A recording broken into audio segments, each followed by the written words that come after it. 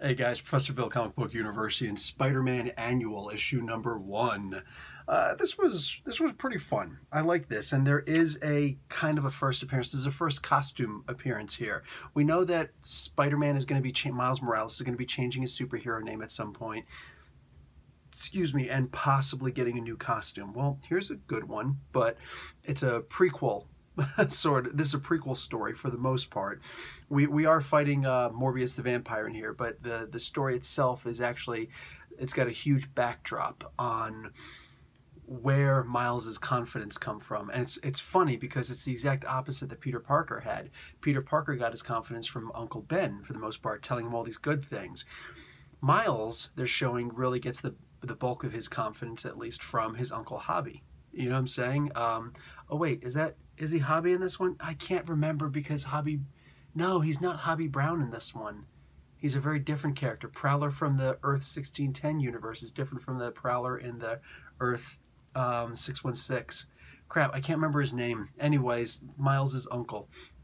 So anyway, let's just get down to the book's credits really quick.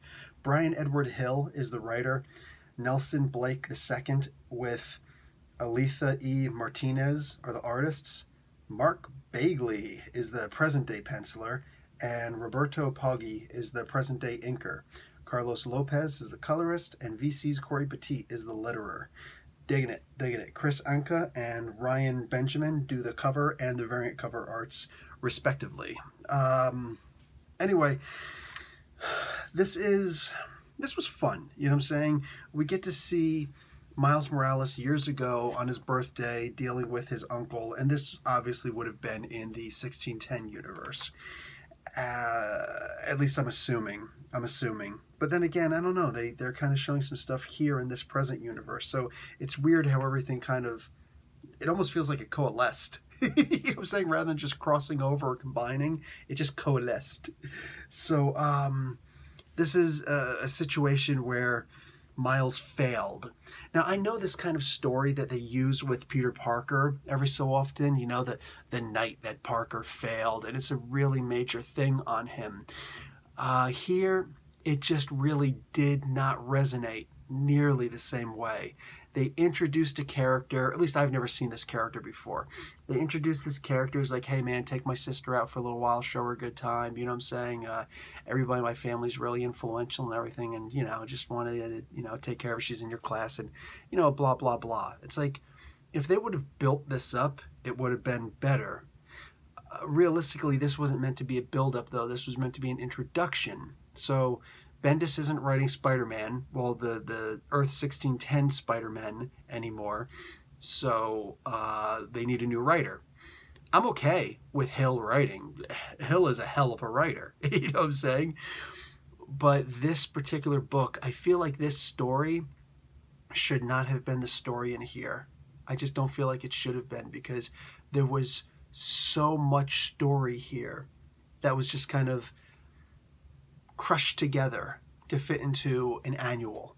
Even though it's a nice, big, thick, well, it looks like it's a double-sized book, it didn't have nearly enough breathing space to really flesh out the story. You can't feel bad for a character you never met before. You know what I'm saying? It's like, oh, I just met him in this issue.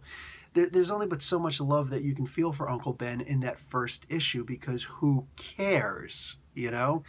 The reason why we really love Uncle Ben is because of all the stories that came afterwards where he talks about his Uncle Ben. We see some stories about Uncle Ben in the past.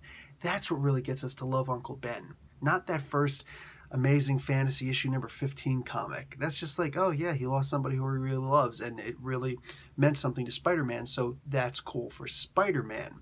We didn't care about Uncle Ben nearly as much with that first issue. That came later. So here, they're kind of trying to recreate the wheel, but which is fine, but they're doing it in a, like I said, in a very compressed story, man. And I just don't think that this worked. You know, it wasn't a bad story. Not by any stretch of the imagination is this story bad. But it's just, so anyway, that main character, he dies, and it becomes a big deal for Miles, apparently. But this is also something that happened years, possibly many years in the past. So they're going to show the first outfit that he wore. It's based on a shirt that he already had on, a little, like, you know, puffy shirt jacket type of thing, like a pullover, and also a pair of goggles that he found on a mannequin someplace. And he just put together this hodgepodge costume, and it looked cool. I liked this, you know what I'm saying? With a couple little touches. If they are going to do a new uniform, oh, please make this the new uniform. This is awesome, you know?